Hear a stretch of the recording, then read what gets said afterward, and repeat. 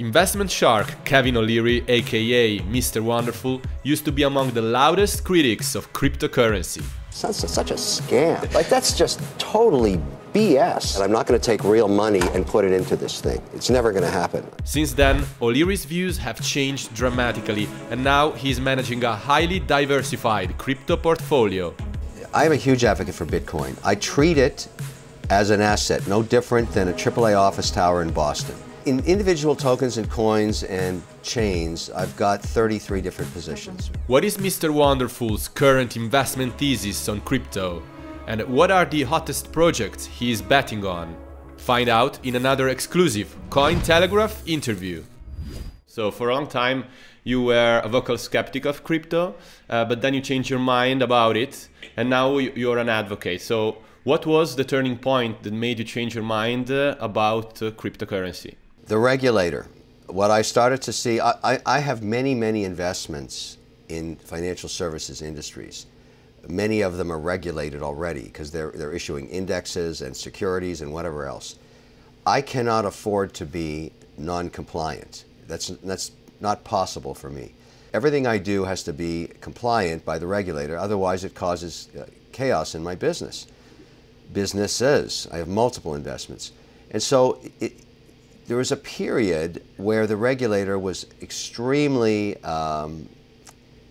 proactive and not constructive on cryptocurrencies, and it was a very difficult time with the SEC and the other regulators in the US. So during that period, yes, I was a skeptic because I didn't anticipate anything that would change my mind if the regulator didn't. And then all of a sudden things started to change. I invest globally, so I'm very aware of what's going on in Switzerland, France, Germany, Australia, New Zealand, Canada, the Nordic countries. The regulators there started to open up, and I have investments in those countries, and in Canada, for example, so where the regulator allowed for ETFs that held the underlying being Bitcoin and Ethereum. So when I started to see that happening on a global basis, I started to allocate towards crypto and have not stopped since then. So when facts change, I change also. I'm not so rigorous that I don't have flexibility, and that's exactly what happened. And so now I'm extremely active. I have a staking desk. I work, very closely with companies like FTX and Circle. I'm an investor in FTX. I'm a paid spokesperson for them. I'm very active on the platforms. So, and I thought this year, here we are towards the end of 2021, I anticipated at the beginning of the year I was a 3% weighting in the operating company in cryptocurrencies as a basket. Today I'm over 10%. And a combination of increasing my position in staking and also the capital appreciation of these assets over the last year. So to say that I'm involved in crypto today is an understatement. It's a very large portion of what we do. Okay, cool. And if you had to point at a specific moment that made you change your mind, so you talked about the regulators and the change of attitude that the regulators had, but did that happen gradually, or there was a particular moment in time where you thought, okay, this is the time I can get in? The moment was when the Canadian regulator approved the first Bitcoin ETF. Everybody knows that the Canadian regulators are conservative and they don't make moves without talking to their global counterparts. For them to do this meant that they'd already had some kind of dialogue with other regulators in other jurisdictions and decided those were the rules for the Canadian ETF. That was the moment. Okay, cool. So what is your current investment thesis on crypto? If you had to broadly describe what is your investment thesis on the crypto industry right now? I look at crypto not as coins or tokens. I look at it all as software. It's productivity software. The projects that are going to last and be here, a decade away from now are ones that actually solve problems. So let's give an example. I'm an investor in Polygon. Why? Because I had a chance. I'm a very fortunate guy. I'm able to call up the leaders of these projects and these teams, and they return my call, and I asked to meet them anywhere in the world. In this case, we met in Dubai with the Polygon team. I'm an investor in software engineers. I always have been. I've been in the software industry for 20 years. they're very, very strong. And their mandate, what they decided to do, is to try and reduce the cost by sitting on top of Ethereum and aggregating transactions. So the gas fees are a fraction of what they would be if you're doing them one at a time. I thought that was a brilliant strategy, and I made an investment in Polygon. The same with Solana, the same with Ethereum, the same with, HBAR. All of these are software. If you're investing in, for example, in Google or in Microsoft, what are you investing in? You're investing in software. Why wouldn't you invest in crypto? It's software too. And the regulator is in my view, going to eventually support these initiatives because of the tremendous economic enhancement and productivity they provide for the underlying economy. So, talking about specifically your portfolio in crypto, can you give us a bit of an overview? If you can give us some details about your portfolio construction. In individual tokens and coins and chains, I've got 33 different positions, wide range of diversity. I look at this the same way I look at managing an equity portfolio. Never more than 5% in any one name, never more than 20% in any one sector. So in that theory, that mandate means that I can go up to 20% in crypto. Right now I'm just over 10, about 10.7. But I've also made equity bets. For example, I have an investment in WonderFi, a Canadian company that is democratizing DeFi. So they're launching their product in January. They've been working on it for over 2 years. One of the biggest challenges for the individual, like my daughter or my son who want to do staking and remain compliant with tax authorities depending on what jurisdiction they're in, is it's very complicated to actually do it. If you have $14,000 in your bank account and you decide that you'd like to stake some of it, WonderFi is working very hard to make that very easy to do.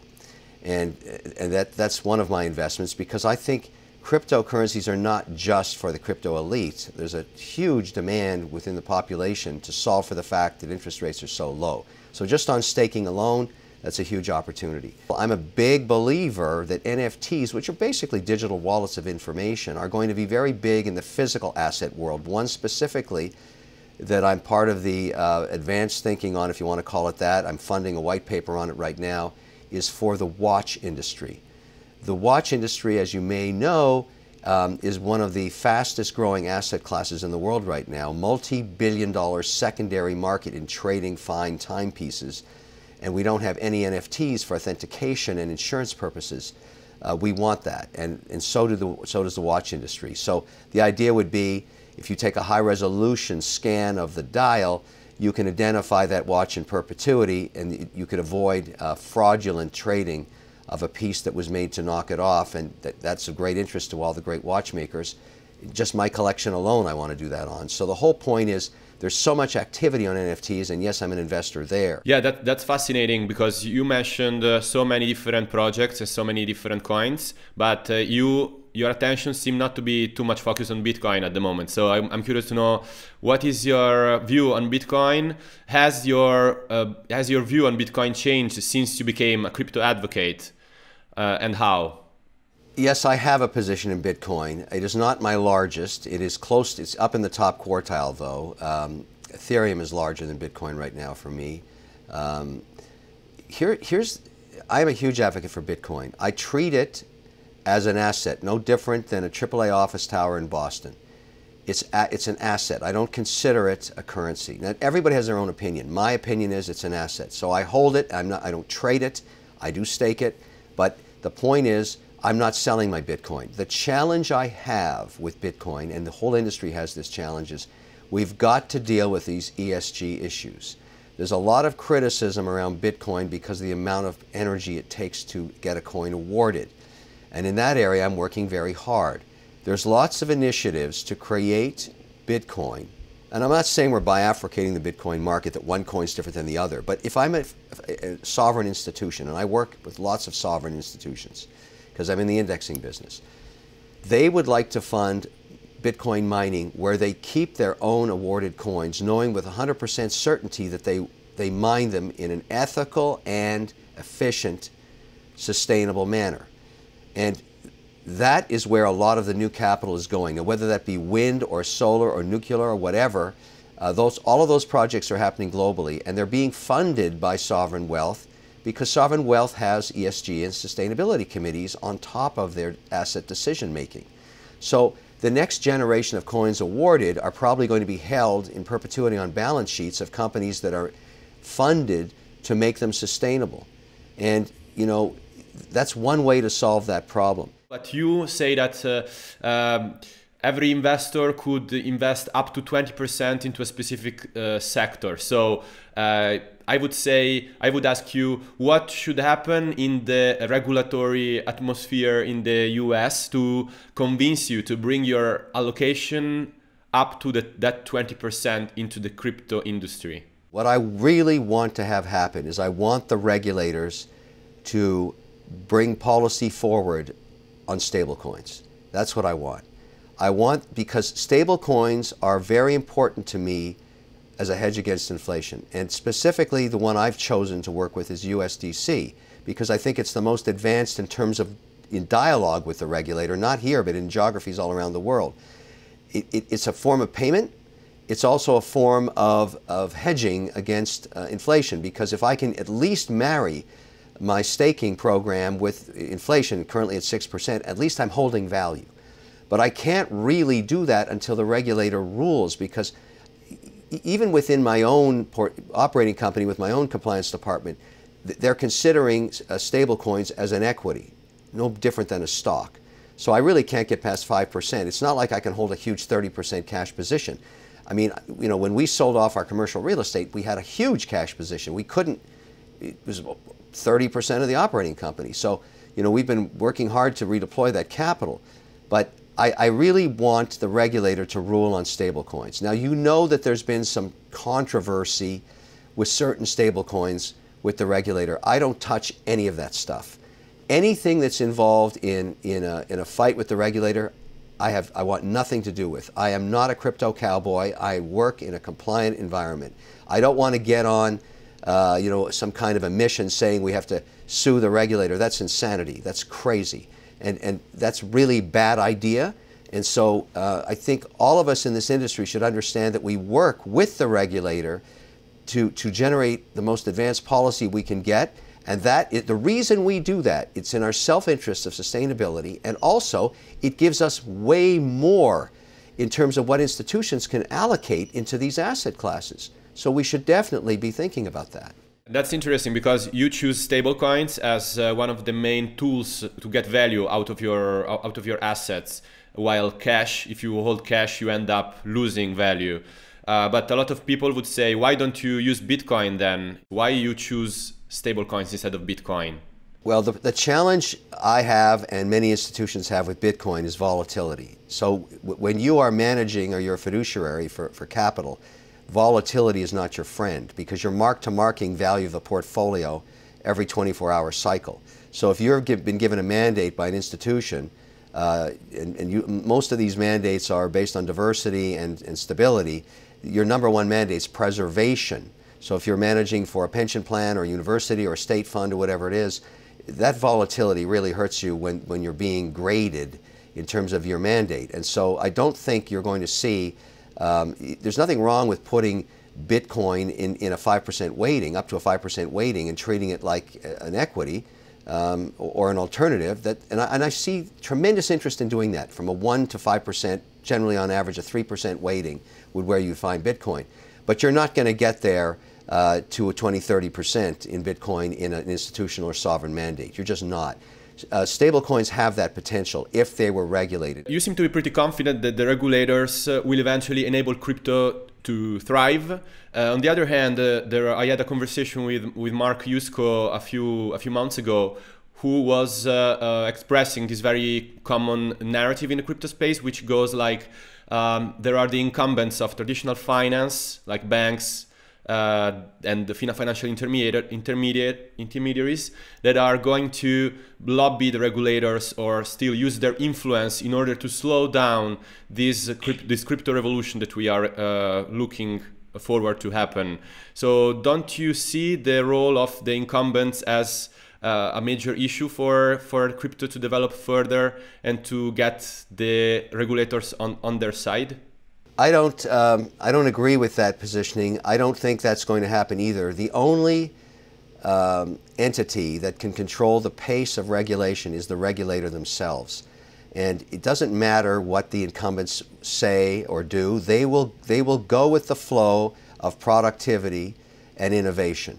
Banks, are winning and losing all the time in terms of who makes more money, who has a higher return on assets. I can tell you what motivates a traditional money center bank is return on assets.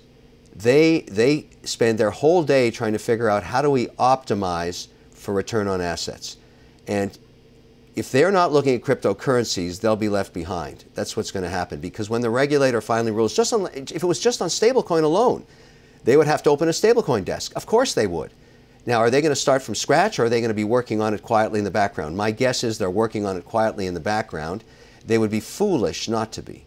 I wanted to ask you another question regarding the situation with inflation. So, as you said, inflation in the US is hovering around the 6% points, and the Fed now intends to wind down the stimulus measures in order to contain this trend. So how are these macroeconomic dynamics going to impact the crypto industry, the crypto prices in the months to come, according to you? You're being taxed at effectively 6% if you hold cash. Maybe you don't want to call it a tax, but when inflation is 6%, your buying power 12 months from now is 6% less, and that's a lot.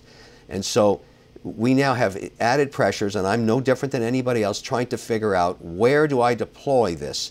Where can I get stability in this cash? Where can I find a way to hedge? And it brings me all the way back into stablecoin. So I'm a huge advocate for solving this problem with stablecoin. It doesn't mean I don't want to invest in the other blockchains or the other coins or tokens or other ideas. I do. But I can't do 30% positions in mandates of any of them. That's too volatile.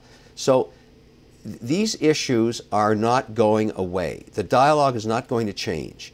You're going to see a lot of discussion about this in the first and second quarter of next year. And you're right on the money to be covering this. There's no question this is going to be very important.